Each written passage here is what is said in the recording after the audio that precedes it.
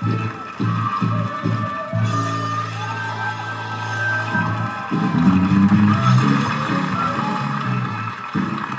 the Hamster Wheel for another week. Fantastic to have you with us, and I've got to say I'm feeling pretty good about this week. As luck would have it, I was on Dunedin. Right. Oh, well done. You're back to winner, mate. Congratulations. No. I said I was on it. Literally, yeah. I had to ride down to Melbourne because there weren't any bloody Qantas flights, were there? Yes. What a week it was for Qantas CEO Alan Joyce. Let's have a look at him. It's the face that stopped a nation. And as you can see from this photo, he's now the only person in the world who's still happy to fly Qantas. Yeah. But let's just walk you through the crisis step by step. As far as I can make out, Alan Joyce is blaming the whole dispute on the tree unions. Tree unions? Oh, yeah, the tree unions. He's furious with the tree unions. By leaders of tree unions. See? The logging industry, I knew it. At least Alan Joyce, though, to be fair, was honest when he explained who the Qantas staff were locked out by. By 1/3 of the Qantas workforce. Oh, you're not just one turd, Alan. You're the top turd. Not since Ray Fiennes has someone screwed Qantas workers so spectacularly.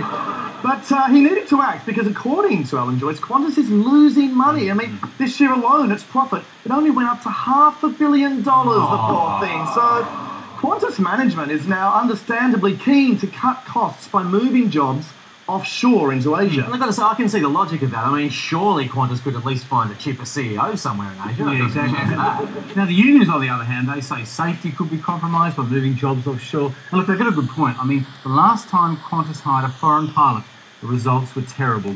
This is your captain speaking.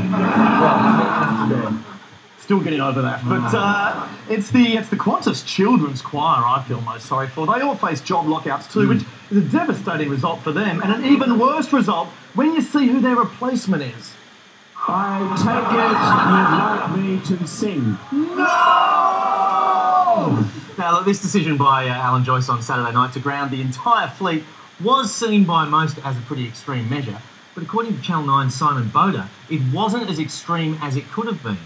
Now, planes that are currently in the air will complete their sectors. That's right, he could have shot them down. Yeah. Small mercies. The grounding decision left Qantas passengers stranded, and as Nick Marshall-McCormack from Channel 7 said, Most passengers are extremely furious. Oh yeah, they were furious. Here is just a sample of the extreme fury that he felt. Very nice. So we're going to be stuck in Brisbane for my birthday, which is cool. Well, personally, I think I wish I bought Qantas because I don't really want to go home. Oh, you feel the fury. Of course, while many were left angry, Greens campaigners like Al Gore actually praised Alan Joyce for doing more than any other airline CEO to reduce carbon emissions. Yeah. Well, since the grounding, I've found it incredibly hard to stay carbon neutral. Like, I was supposed to fly to Perth, but because the flight was cancelled, I've now got so many carbon credits that I had to run down 5 whole trees with my four-wheel drive just to stay carbon neutral.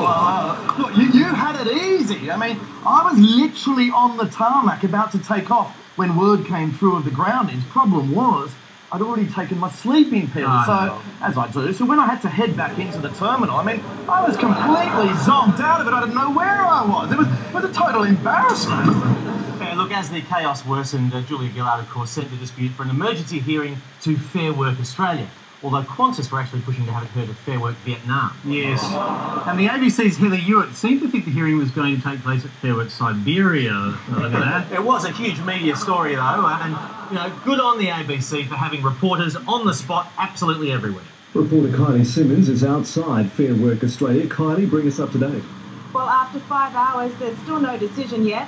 Now, you notice Kylie doesn't seem to have a lot of information there, and I think that might be because she was standing outside Fair Work Australia in Sydney while the hearing was taking place in Melbourne. Oh. To be fair, she couldn't get a flight there. Oh, yeah, fair enough. And I take it...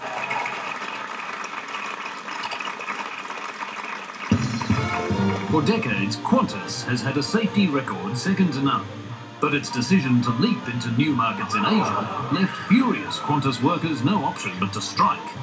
Everyone from baggage handlers to pilots say that the move into Asia is symptomatic of a wider trend at the airline towards belt tightening, which they believe increases the likelihood of a crash.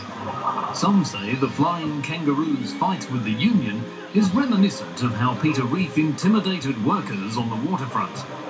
They say Qantas boss Alan Joyce is nothing but a top-end-of-town fat cat, especially since he accepted a pay rise while trying to exterminate onshore jobs. Labour strongman Graham Richardson says Joyce's decision to ground the entire fleet not only left thousands of passengers stranded, but also sent Qantas's credibility into free fall. He says that unless the airline promises to keep their planes in the air, then there's every chance the patience of passengers will completely run out.